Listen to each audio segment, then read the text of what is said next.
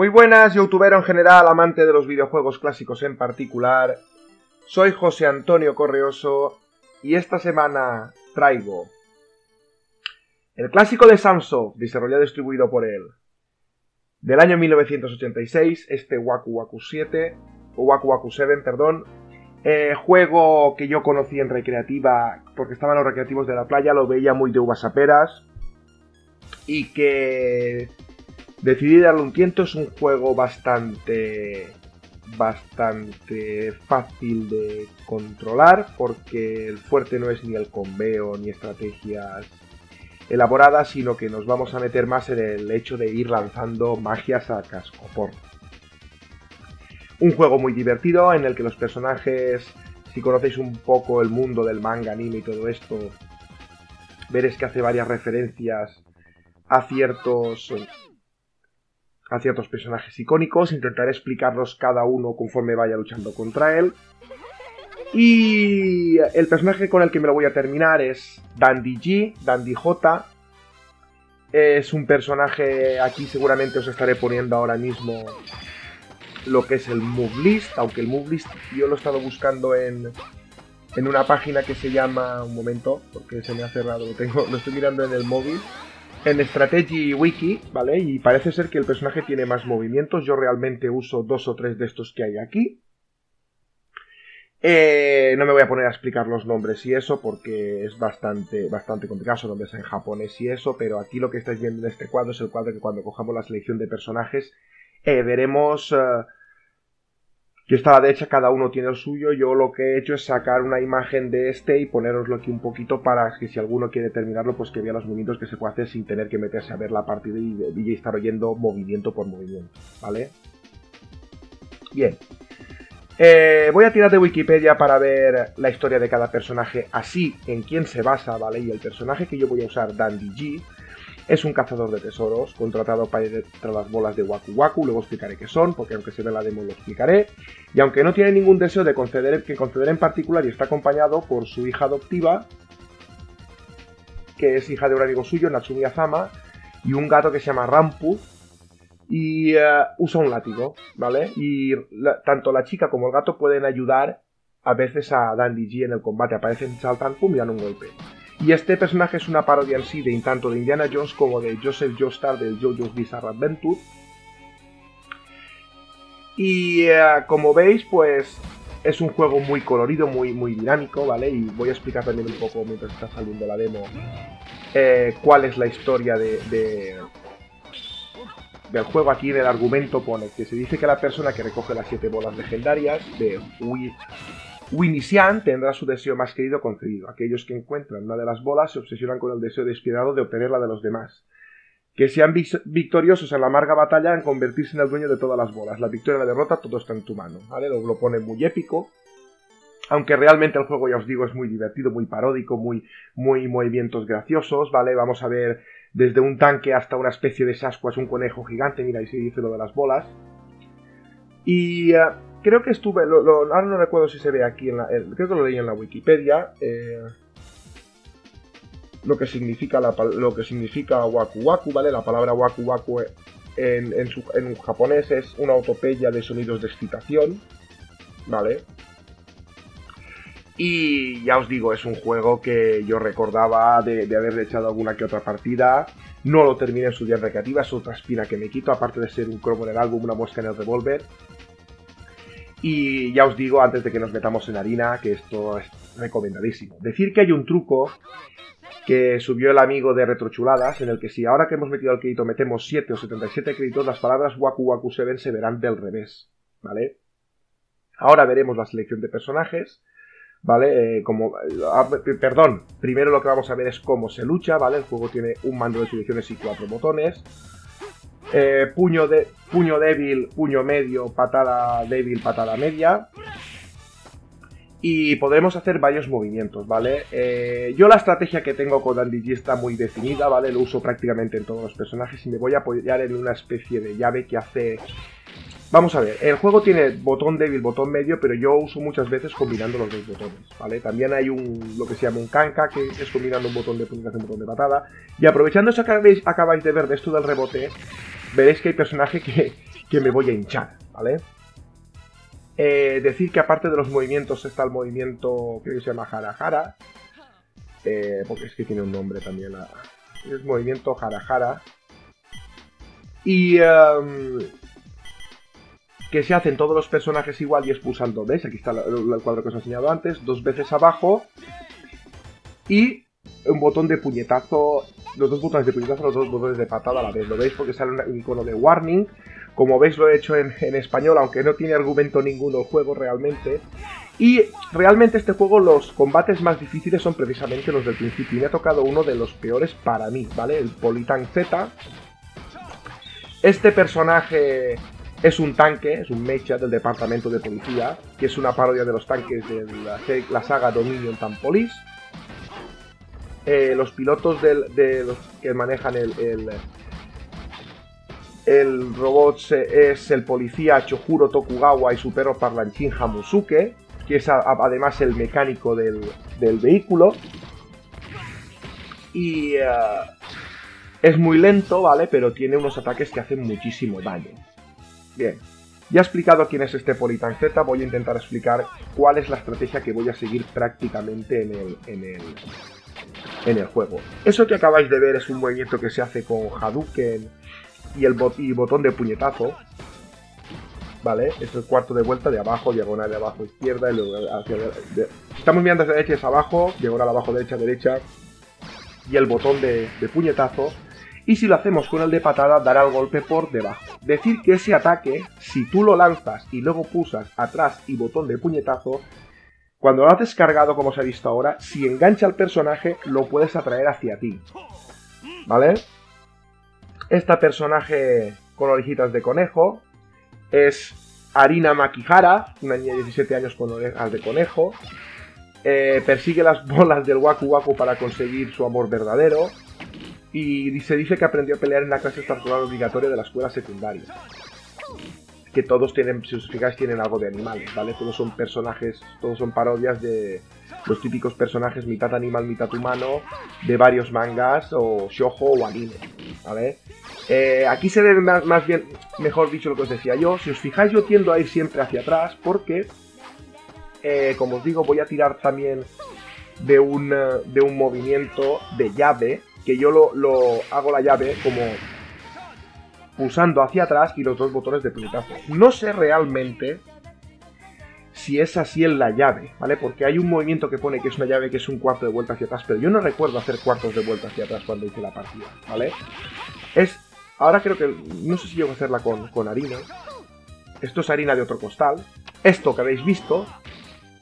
Y aquí estoy haciendo el movimiento Hara de 2 veces abajo, muy efectivo, se lo comen bastante. Fijaros que se lanzan de desesperación porque intentan bloquearlo, ¿vale? Este movimiento es muy difícil de esquivar, este y el de cualquiera. Son muy difíciles de esquivar y quitan muchísima vida aunque te estés cubriendo, son imparables. Entonces la única manera de bloquear ese ataque es cargándotelo antes de que lo lance, por eso tiene tanta carga, no ese cualquiera, ¿vale? Bien. Vamos con el personaje de Mauru. Mauru, que en japonés es Marurun, es una cría del bosque púrpura, parodia de Totoro, ¿vale? Es una película de fantasía animada y el personaje es mi amigo Totoro, ¿vale? Lleva una niña perdida llamada Muji Rokuho, le gustan las frutas y el canto, ¿vale? Y él lo que intenta es conseguir las bolas para reunir a la niña con sus padres, ¿vale? Como veis, este también, en cuanto veis que lanza el movimiento Hara, pues se lo come de vellón, ¿vale? Antes de que se me olvide, no lo he dicho, pero quiero dedicarle esta partida también a DJ Al, porque el tío, igual os pongo una etiqueta aquí, porque el tío se curró, se lo terminó con todos los personajes, y es un tío en el que yo me basé, ¿vale? Aunque me lo paso con el mismo personaje que se lo pasa, por ejemplo, Néstor de con 5 duros. Para mí lo juego no porque el personaje sea más bueno y más efectivo. Realmente es porque los ataques que él realiza, ¿vale? Son muy prácticos en el tema de que son Hadoukens, atrás, por ejemplo, y los 2 botones. Bueno, Hara es letal, o sea es todo igual. Pero me resultaba más cómodo a la hora de hacer los ataques, ¿vale? Lo estuve intentando con varios, ¿vale? Con el personaje principal, que ahora me sale el nombre, porque quiero pasar a este a bonus kun, ¿vale? Como veis, acaba de llegar del espacio. Si nos vence, se vuelve al espacio otra vez. Y aquí en la Wikipedia pone que este bonus kun es un saco de boxeo viviente, que se parece, lógicamente, a Super Street Fighter. Sus orígenes se encuentran en Galaxy Fight Universal Warriors, que era el saco de boxeo de Rub hasta que cobró vida y fue entrenado por él. Debido a la falta de miembros, no puede agacharse o agarrar a los oponentes. En Waku Waku presenta más movimientos que en el Galaxy Fight, ¿vale? Su objetivo es eso, que se entrena porque quiere ser el más fuerte. Como veis, lo hemos ganado rápido.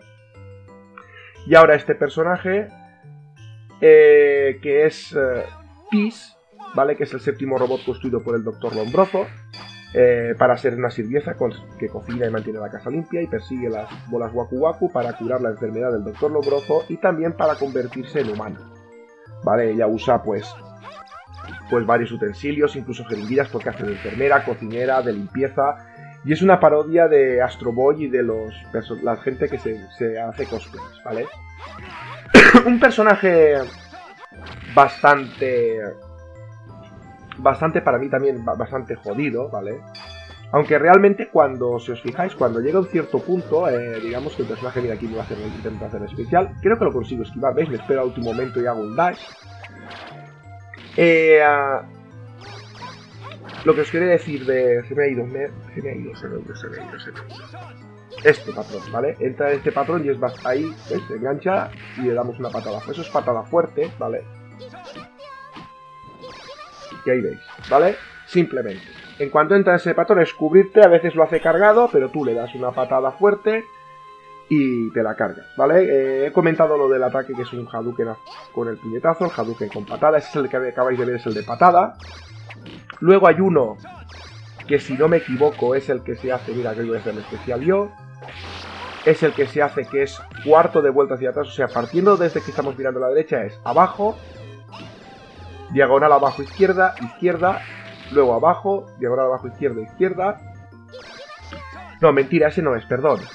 Es adelante, atrás, adelante, atrás, adelante y los dos botones de puñetazo. Y lo que hace es como una especie de latigazo con fuego.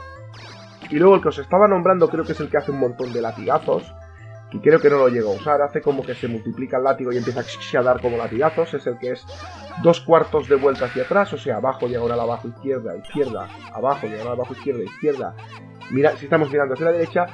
Y un botón de los cuatro, da igual, ¿vale? Y ya después ya no sé, porque creo que ya he perdido, me he dejado un personaje, ahora no lo recuerdo, si no, creo que no estaba en el robot. Y ahora le toca a este Slash, ¿vale? Que este Slash es un elfo que no... Lo que hace es que es como una especie de demonio, pero que lucha contra los demonios, ¿vale? Y que no tiene... Y lo único que quiere es sociable con los humanos, y lo que quiere es castigar a los demonios que intentan pasar desde el mundo de los demonios a este. Esto es bastante peculiar, pero bueno, no sería el primer caso, mirad a Hellboy, ¿vale? Y como veis, realmente ¿veis? Aquí lo que os decía yo, ¿veis? Haces esta llave y ellos tienden muchas veces a rebotar y volver. Y cuando caen, que caen delante de ti, porque hay veces que, digamos, que se paran delante e intentan lanzar la especial en los morros, pero si se vuelven a lanzar delante de ti y los vuelves a coger, los vuelves a lanzar, ¿lo veis? Pues este es lo que yo hacía pulsando hacia atrás y los dos botones de puñetazo a la vez. Ya os digo que no sé si realmente se hace con los dos puñetazos o con un puñetazo. Porque como el juego realmente se basa en las magias, y como os fijáis, que no os lo he dicho, ¿vale? Aquí, a medida que vamos ganando combates, empezamos con una bola, ¿vale? Es lo que hay abajo a la izquierda en mi caso y abajo a la derecha en el del contrincante. Digamos que yo ahora tengo 5 bolas porque llevo ganados 4 combates. La que yo empiezo, que tengo una, y se van cargando barras. Como veis, lógicamente si tengo 5, puedo preparar 5 ataques especiales. Entonces, ¿qué pasa? Mira, aquí me la acomodo de ello. Entonces, ¿qué pasa? Que es lo que decía. Es más difícil al principio porque solo tienes un ataque especial. Luego, a medida que vas aumentando de ataques, pues te puedes hinchar a lanzar ataques, ¿vale? Hasta que consigamos las 7 bolas, que entonces tendremos para realizar 7 ataques. En el bonus que hemos hecho de Cool, las tenemos, ¿vale? Es el único combate, aparte del monstruo final, en el que las tenemos. Entonces yo el juego, como se basa en eso, no he aprendido a hacer todas las técnicas. Aparte, ya os digo, o sea, yo jugué en su día en los recreativos, pero tampoco con la intención de terminarlo. Era el típico juego que, como veías que hacía los ataques rápidos, pues claro, había partida que perdías en el segundo, ¿vale? A ver, este personaje, Rai Bakuo, es un personaje que lo único que quiere es vivir aventuras. Es una parodia de Seek and Soul del King of Fighters, del Seek Soldier. Le gusta mucho hacer acrobacias con la bicicleta. Y realmente dice que aquí también dice que no sé qué, parece que es una especie de onda eléctrica oscura. No sé si es a raíz de tener la bola Waku Waku. Eso es el ataque Doki Doki. Que esos otros, esos son como super especiales cargados. Ese es otro. Que esos en el cuadro que os he enseñado antes de David, si no me equivoco, son los... No sé si son los dos últimos o el último y el ex attack, ¿vale? Porque hay algunos que pone ex attack, otros que son el Doki Doki, el Hara Hara, ya os digo, se me hace muy complicado, ¿vale? Digamos que tenemos un especial común que es el ataque super tocho, que es el de 2 veces abajo y 2 botones de puñetazo, los 2 de patada. Luego también si pulsamos los 4 botones, lo que hacemos es como una especie de carga, que me lo veréis hacer más adelante, eso que pone chat, que habéis visto. Que haces como que te cargas y te haces más fuerte y haces más daño. Y aparte tienes más defensa, ¿vale? Y es una cosa que yo recomiendo, pues ya lo veremos cuando lleguemos al último boss del juego. Es una cosa que recomiendo encarecidamente a usar, ¿vale? Y aquí, como veis, después de haber padecido, ya os digo, no es un no miss, ¿vale? Porque puntúan luego los combates que ganas, así que no miss. No es una partida, ya os digo, la de Néstor es buenísima, Dan Vivacillo, Álvaro, DJ Al también tiene, ya os digo, una partida, tiene unas partidas brutales. Y yo pues simplemente, como os he dicho siempre, es descubrir el juego, volverme a encontrar con el juego, terminarlo y al igual que yo evoluciono, pues igual que yo lo veo o aprendo, o lo veo y recuerdo, pues compartirlo con vosotros. Aquí nos vamos a enfrentar a nuestra sombra, este Dandy G. ¿Vale? Y aquí sí que cambio un poco la cosa, ¿vale? Porque se me quedó, hice varias partidas y me llegaba aquí y me enganchaba, ¿vale? Aquí, como veis, ya tenemos las 7 bolas Waku Waku. Y aquí yo lo que hago, ese es el ataque que os decía yo, ¿vale? Y aquí se lo come. Y digamos que yo aquí lo que si os das cuenta siempre le entro con patadas. Hasta que cargue uno o un par de Doki Panis. De Doki Doki. Y aquí cuando veis, él sí que se espera, pero fijaros, si entra en el bucle de lanzarlo ahí, ¿veis? Salta, pero este hay que ir con mucho cuidado porque este sí que se para en tus morros y te lanza un ataque. Entonces yo lo que le hago es spamearle el del Hadouken con patada, que le tiro por debajo. Aquí intento apartarme porque le doy su distancia. Ahora con Hara Hara, él se va a lanzar, fijaros cómo se lo come, fijaros con lo que he padecido en el otro combate.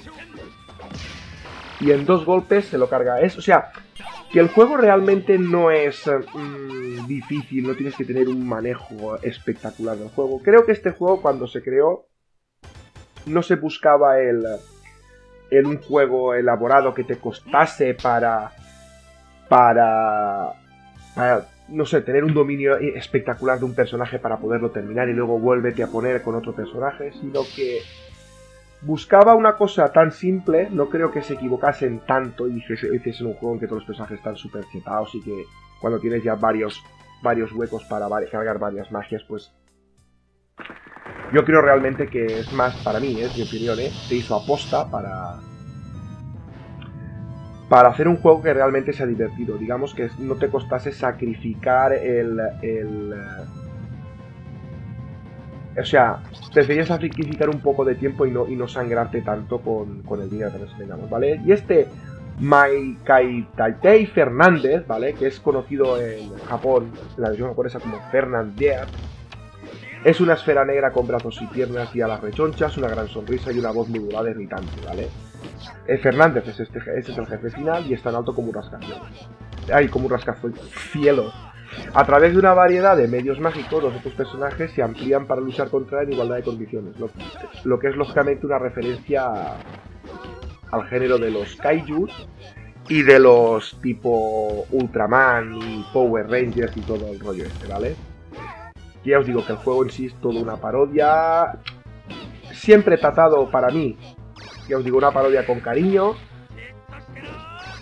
Y que realmente es, ya os digo, es un juego que no se hace muy complicado. No tardé demasiado en terminar esta partida que habéis visto. Y seguramente algún día volverá a caer alguna otra partida. Ya no para el canal, sino a nivel personal. Porque es un juego que no se hace complicado de terminar con 5 duros. Y lo que realmente te llama es, una vez ya lo has terminado, por ejemplo, con este Dandy G, es probar con otros personajes, probar otras estrategias, probar, y como veis, pues, si vas lógicamente terminarlo cubriéndote, fijaros pedazo de hostia que me da lo que me ha quitado.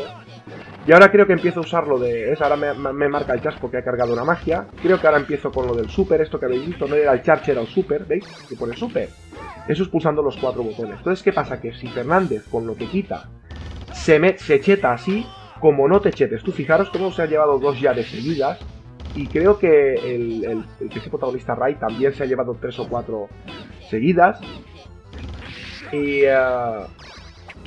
que me acaba de hacer ahí un beso negro. Porque fijaros que se queda el personaje de culo.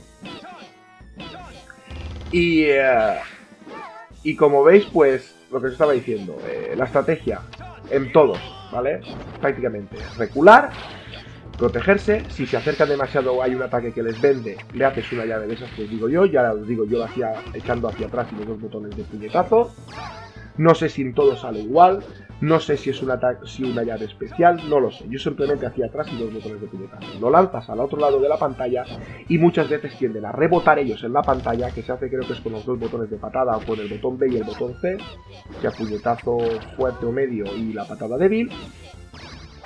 Y ellos se lanzan hacia ti, lo vuelves a coger, y fijaros aquí con el especial, lo vuelves a coger, lo vuelves a lanzar así.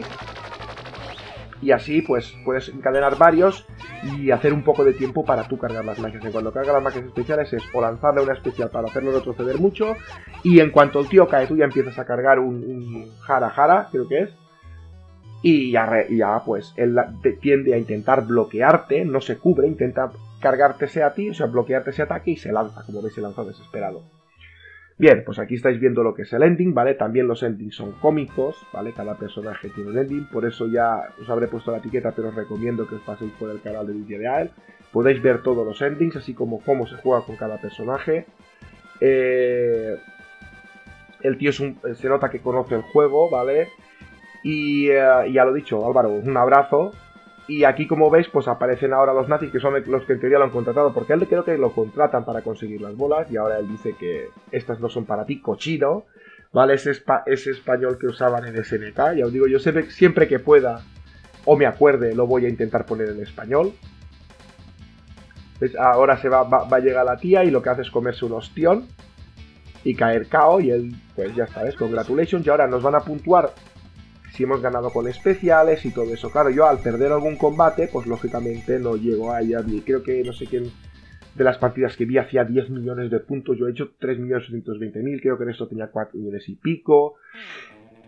Y aquí, como veis, te lo ambientan como si fuera el juego basado en un manga, ¿vale? O sea, es lo que os he dicho, el juego trata toda la temática esta con cariño, ¿vale? Parodia a varios personajes, pero les intenta simular o hacer así un poquito de historia, como que tienen una relación. Y yo creo que el juego yo le considero que al juego le dieron cariño, ¿vale? Le dieron cariño en el sentido de que no es un juego complicado. Creo que el juego lo que pretendía es eso, que te pudieras arrear 15 o 20 minutos. Porque el juego, lógicamente, ibas a dominarlo en nada, en 4 días. Lo ibas a dominar en 4 días. Yo ya os digo, yo no pude ponerme en su día a hacerme con él. Primera, porque no jugaba como ahora. Y segunda, porque lo veía 2 o 3 meses en verano. Y yo tampoco veraneo exactamente en la playa de mi ciudad, sino que veraneo, digamos, como en una caseta en medio del huerto. Entonces yo me tenía que desplazar, lógicamente no iba a desplazarme yo allí a jugar los recreativos. Me quedaba bastante lejos. Ven, como veis, pues esto. ¿Recomendado? Recomendadísimo. Un juego divertido, unas mecánicas simples. Ya os digo, además este personaje de Danjichi es los típicos movimientos de Hadouken, que no tienen ninguna cosa fuera de lo normal. Y ya os digo, o sea, os he comentado un par de canales en los que les doy referencia. Si hay más, perdonadme, pero no lo recuerdo. Me es imposible recordar todos los canales que haya visto este juego. Pero lo dicho, un juego muy recomendado. Es un juego divertido, un juego que tenía ganas de subir. Y bueno, gente, pues yo ya prácticamente me voy a despedir. Pero por favor, dadle un tiento que el juego lo merece. Y es un juego de Neo Geo que creo que es, no sé qué sitio lo he leído, que está considerado el 12º mejor juego, pero claro, esto no tiene unas mecánicas elaboradas. Así que bueno, gente, ahora que ya está en negro, mi paz os dejo, mi paz os doy. Un gran abrazo y nos vemos la semana que viene.